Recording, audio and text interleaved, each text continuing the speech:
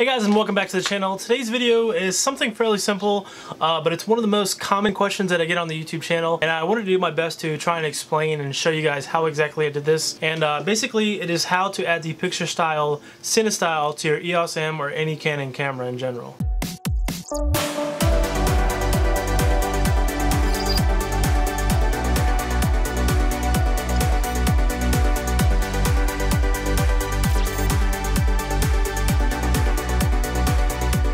Basically, it's a picture profile that you lay on your camera in order for it to have a very flat color. This allows you to be able to color grade it a lot better in post. You're able to pull out a lot more colors and get more detail in your footage by doing so. Just about any Canon DSLR or mirrorless camera in the past 4 to 5 years has this ability to set the picture profile. The picture profile itself actually allows you to adjust the sharpness, the contrast, the saturation, and the color tone. This is key for you to be able to set your certain profiles for certain situations so that you can shoot in different environments. Now, I will show you guys how to color grade this later, but for today, I just wanted to show you guys how exactly you add it onto your camera itself. It's fairly simple, but it's a very powerful tool for you to be able to color correct in post-production. By the way, I'm shooting this on the Canon T6i. I don't know exactly how the quality is looking, and I've got it pretty much sitting on a shelf. Hopefully it's good and the audio quality is better. So the most basic thing you have to do is open up your Google Chrome browser or any other browser in general.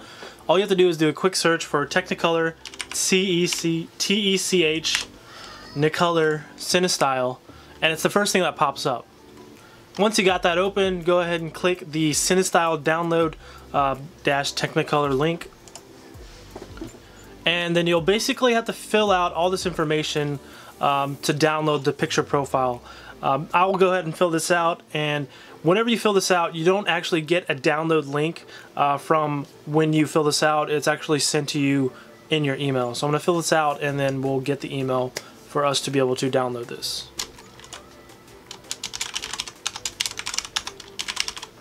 Okay, so we filled out all the email information.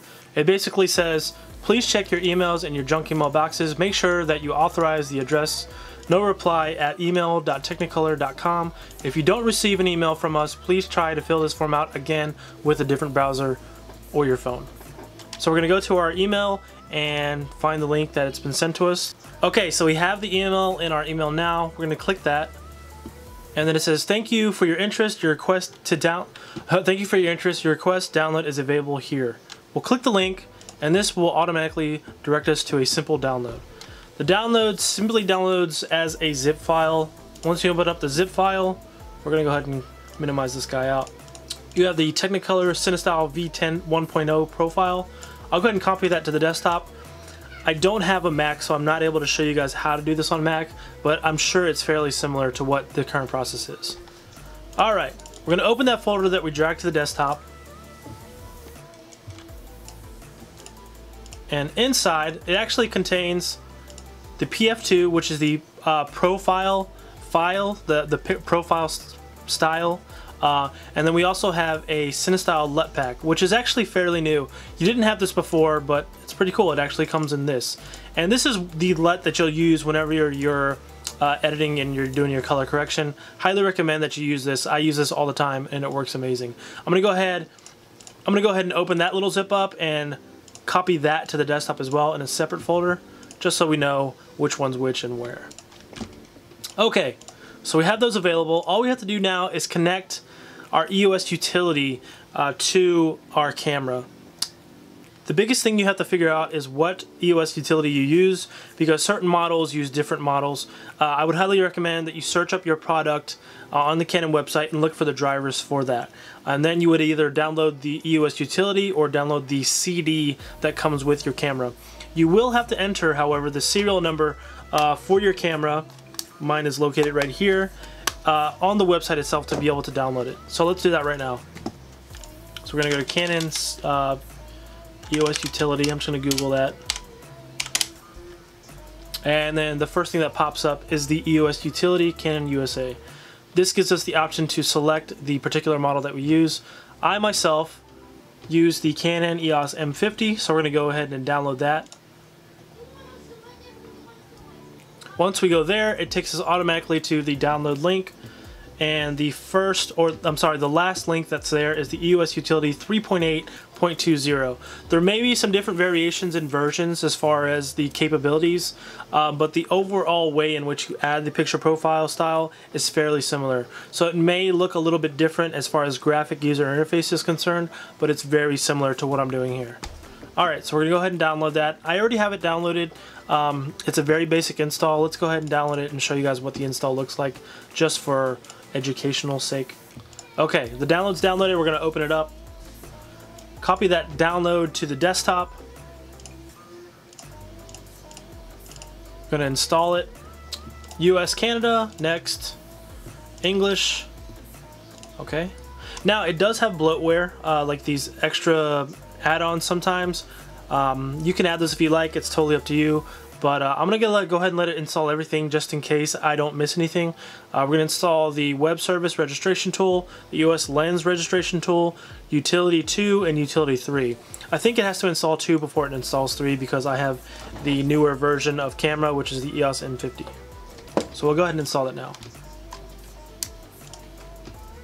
Yes. Next. No, I'll register later. Finish. Okay, now all we have to do is connect our camera. Go ahead and connect your camera to your computer, turn it on. Now if it doesn't automatically pop up like this, definitely just manually open it up yourself and that should work. Once you do that, you go to camera settings. I think in EOS 2 utility, the setting is accessories. Go to your camera settings and you want to look for register picture style file, and that is the PF2 file that we downloaded earlier. We're going to go ahead and click that. Now I already have a few set up that I can choose from. I'm going to go ahead and select the one that we downloaded earlier. I'm going to click that little folder, go to the desktop, and then find our way to the Technicolor style, and we're going to select the PF2 file. Once we do that, click OK.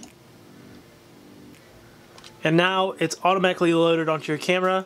Alright guys, so now that we have our installation pretty much installed, the picture style is installed and everything, we're going to go to our menu. Every camera is not going to be exactly the same, but I did want to show you guys how exactly it looks.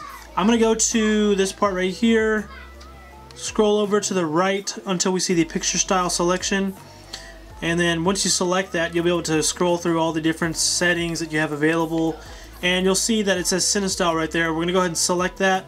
And once we do that, our picture should be a lot more like the Cinestyle profile, and then you should be all set. Well guys, that's it. It's very simple, but it's a very useful tool for you to be able to do some post-production color correction. Even if you're not really going to be using it that much, it's definitely a good way for you guys to practice and learn how to do color correction, and I highly recommend downloading and installing that picture profile style if you ever should need it. You always have the original presets available, but this is a good one to use, and I think, in my opinion, it's one of the best ones I've found for this camera, and it just makes the colors brighter, more vibrant, and more saturated, and I think there's a lot more you can do with those files. That's it for today, guys. Thank you so much for watching. I hope you guys enjoyed this video, and I hope you guys learned something from it. I hope you guys are able to figure this out. I know there are different variations of the EOS utility and camera, so you may have a little bit of figuring out to do on getting the exact settings, but that is pretty much the gist of it. That's how you download it, the EOS utility, load it to your camera, set the camera to that picture style, and you are good to go.